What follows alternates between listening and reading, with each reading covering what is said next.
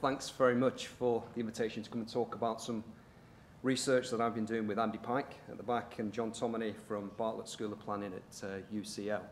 It's been a fantastic 4.5 years working with many good people. So we're going to give you a snippet, hopefully, of some of the research we've been doing during that time. So just a reminder to kind of look at what it was we were trying to sort of examine and sort of pose in terms of research questions. And there's sort of 4 here in the main that we set ourselves initially 4.5 years ago, looking at particular regulation and governance arrangements for infrastructure funding and financing and where they existed at regional, local and urban scales. What type of new and emerging models of infrastructure funding and financing were being developed? Who are the actors involved in this in terms of regulation and governance? And how does the kind of governance, funding and financing of local infrastructure influence and shape local regional development, given that that's a particular interest of ours within Kurds? So we kind of looked at, in terms of putting together an analytical framework, examined the changing nature of infrastructure as a kind of a public good through into shaping cities and urban environments. Clearly in the post-global financial crisis era, infrastructure is gaining importance, particularly as a means to stimulate stagnant growth. In terms of private sector, it's been seen increasingly as an alternative investment class.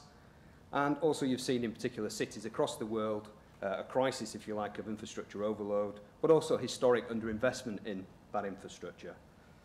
And since the global financial crisis and fiscal consolidation, states, both nationally, locally and regionally, have sought to restructure. They've implemented austerity measures and fiscal consolidation. So that had to play a part in our thinking about how infrastructure is funded and financed, governed and planned.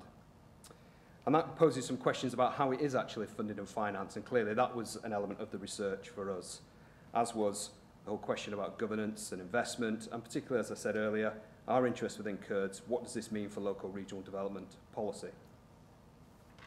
So I won't go through this in detail, but you'll see it, I think, in the poster that's at the back of the room, or the other room there.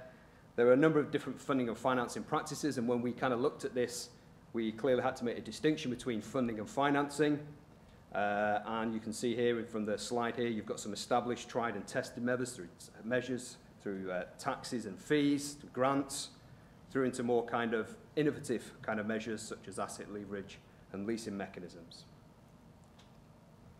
And then through our kind of research and work and empirical work, we began to draw together a framework for kind of thinking about these things in more detail, and particularly around whether there was a shift from more traditional approaches to funding and financing and governance of infrastructure to more kind of emergent and new approaches. And this just sets out some of our thoughts and thinking, particularly around whether there was a difference and shift in emphasis on timescales, so initially more shorter timescales to much more longer timescales now, whether this was broadening out in terms of the geography and the spatial kind of scope of infrastructure funding and financing from perhaps single local authority areas to more functional economic areas, whether this was leading from a shift towards grant-based funding to more kind of investment-led funding, and in particular around whether in the context of decentralisation within the UK, and particularly England, whether we were seeing a more devolved approach to infrastructure funding and financing, which Richard alluded to in his opening remarks.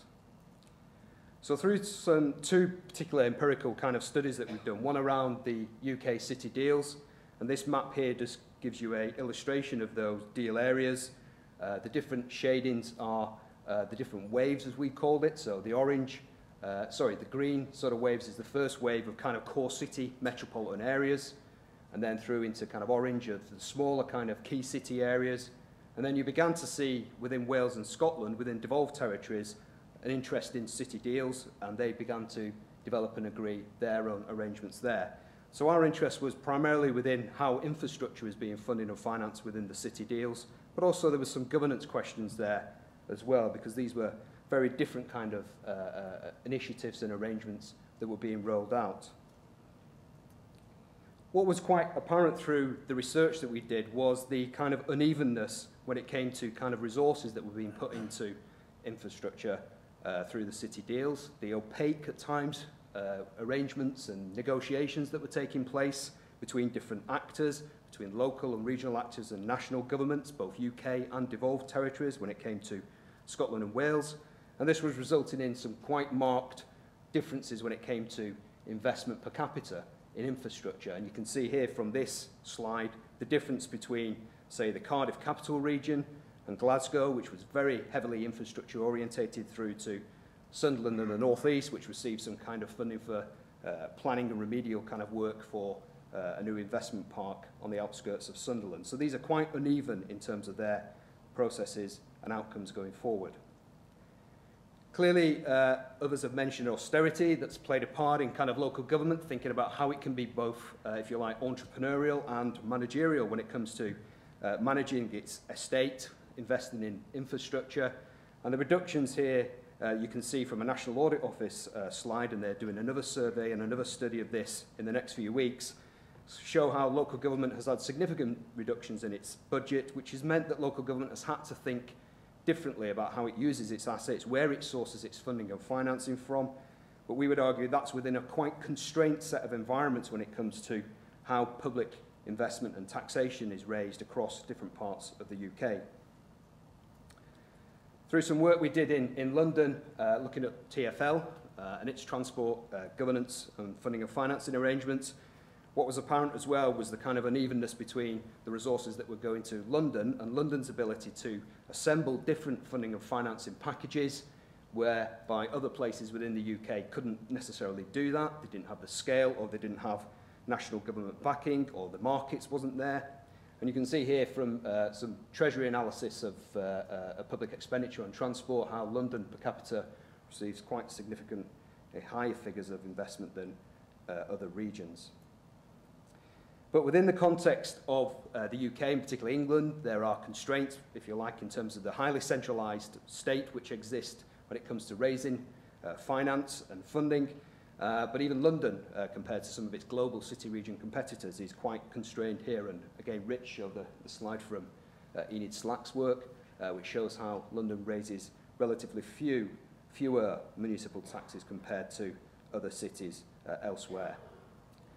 But when we looked at London, what was quite apparent was the ability of London both to be kind of entrepreneurial and to be managerial. So the ability to use its markets to become a property developer, as TfL is trying to do, but at the same time use the national government balance sheet to underwrite some of its loans to develop a funding and financing package for the Northern Line extension, which is probably quite unique within the country. And we would suggest that other places would find this very difficult to do something similar on this scale. So being very quickly, kind of in terms of our findings and our sort of conclusions, and we're sort of rolling these forward in terms of our publications, we would argue that the local government is being compelled to be entrepreneurial, but this is unfolding in very uneven ways. That austerity and fiscal stress are forcing the local state to engage both in entrepreneurial but also managerial approaches. So TfL, for example, trying to gain greater control over devolved transport services within London would be an example of managerial approaches. But you've got a very centralised UK state which is kind of articulated and putting constraints on different kind of managerial and also financialisation processes within the UK. And we would argue through our work in London that there is a biased kind of infrastructure narrative that prioritises sort of London. But the very fact that you're getting these marked disparities when it comes to infrastructure provision really does kind of at times undermine attempts to spatially rebalance the UK economy, which is quite problematic for a government at a national and regional and local level. So there's more details of our research within the publications that we've had on papers, and you can see some of these here, particularly on the London and the City Deals work. And engagement and impact has been an important part of the process as well over the last 4.5 years, so responding to National Infrastructure Commission inquiries or parliamentary inquiries, and some work that Andy and I did in terms of our City Deals work was to give evidence in person to the UK Parliament, but also the Scottish Parliament as well. And just finally, just a personal note, I'd like to thank Andy. It's been a pleasure to work with him. Absolutely fantastic, and also the rest of the iBUILD team. So happy to take any questions.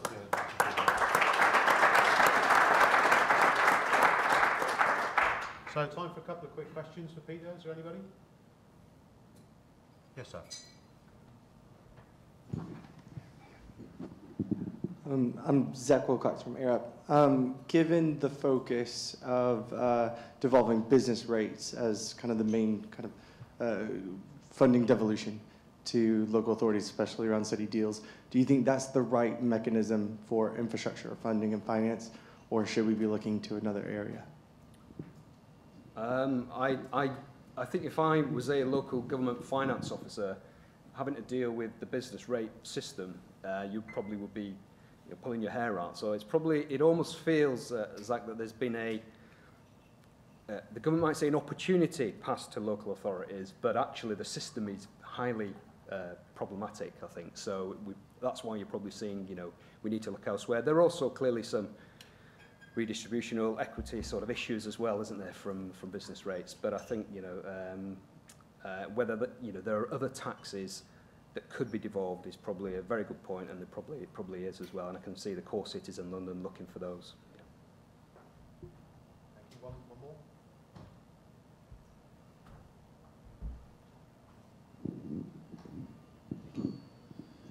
Mike Smith, University of Birmingham. Thanks, Peter. When you gave the illustration of the Northern Line extension, you then said we couldn't replicate this, or it'd be very hard to replicate such a funding package outside of London. Yet we understand from Richard in the introduction we need to look at lots more of local, small-scale infrastructure investments.